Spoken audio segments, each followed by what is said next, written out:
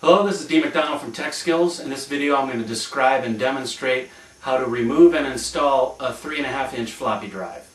Let's begin. This computer has room for 2 floppy devices. In this case I have one already installed. I'm going to be removing this device and then show you how to reinstall it. To begin, I've removed the side panel from the computer case. Here's the floppy device that we're going to be removing. To remove the floppy drive, I first need to disconnect the power lead and the ribbon cable. To disconnect the bird power connector, I grip the cable close to the connector and pull straight out from the device. I repeat this same process to remove the data cable. Grip as close to the connector as you can, pull straight out from the device, and you remove it. With the data cable disconnected, I can disconnect the ribbon cable from the motherboard. To do this, I grip the cable as close to the connector as possible, and then I pull straight out from the motherboard. With the power and data cables disconnected from the floppy drive, I can remove the screw that holds it in place. Set that aside.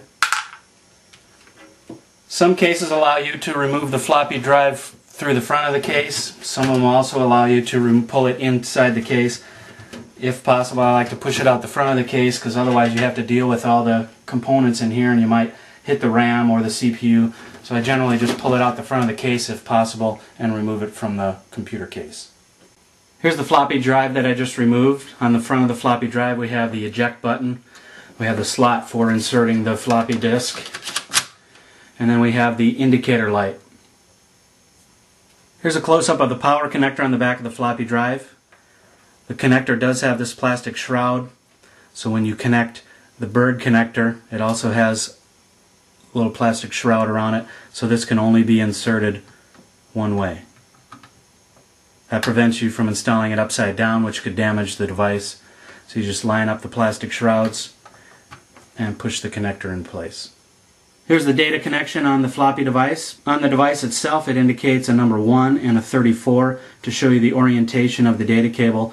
There's also the keyed notch down here to make sure that we install the cable properly. So we just line up the keyed notch and the red stripe of pin number 1 with the data connection and push the connector into place. Some floppy devices, including this one, will allow you to install the data cable upside down. So you see pin number 1 over here. I'm going to insert it into pin 34. So this physically can install upside down even with the keyed notch.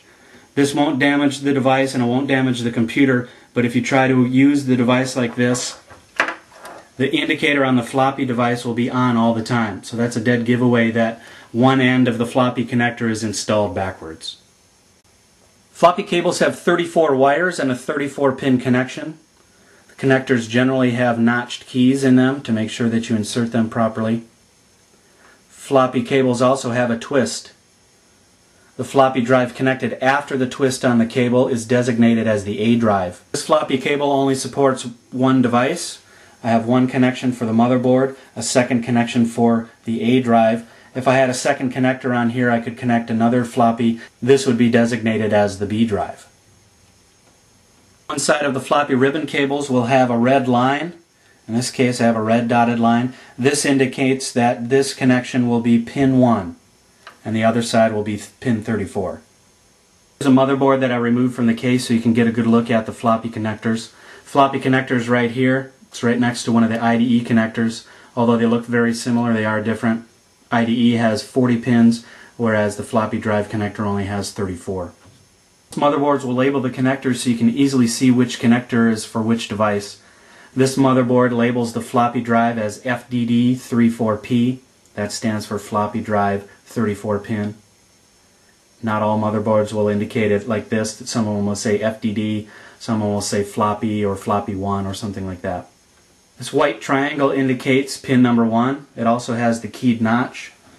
So when we install our floppy drive cable, we line up the red stripe with pin number 1. That also lines up with the keyed notch. And then we press it firmly into place. To reinstall the floppy drive, I slide the drive into the case.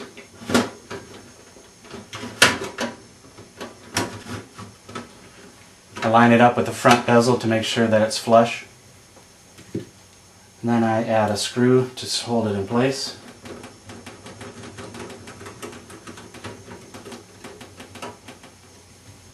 Next, I can install the floppy data cable. On this motherboard, it indicates FDD right next to the floppy controller. It also has the keyed notch. So I can take my data cable and insert the end without the twist, line up the keyed notch with the controller, and press it firmly into place. I can connect the Berg power connector. Make sure it's lined up correctly and push it into place. Lastly, I can install the ribbon cable. Make sure I line up pin number 1 with pin number 1 on the device, line up the keyed notch, and press the connector firmly into place. With the floppy drive installed, I connect my monitor, keyboard, mouse, and power connector. I insert a Windows 98 bootable disk.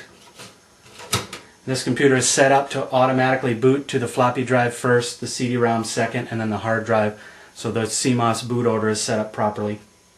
I can turn on the computer. As the computer boots, I can look on the BIOS splash screen or the CMOS screen, verify that it finds the device.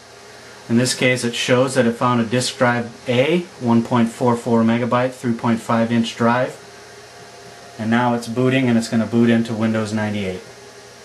So it starts up the Windows 98. So now I've verified that I've installed it properly. I'm able to boot to a floppy device. Drive indicator light on the floppy device is not on. It's only on when I press enter or it's doing some work. So you can see the light come on here when it's spinning the device, but it's not staying on all the time. In this video, I described and demonstrated how to remove and install a floppy drive. I hope this was helpful to show you some of the things that you need to know to be able to complete this task on your own. Good luck practicing, and thanks for watching.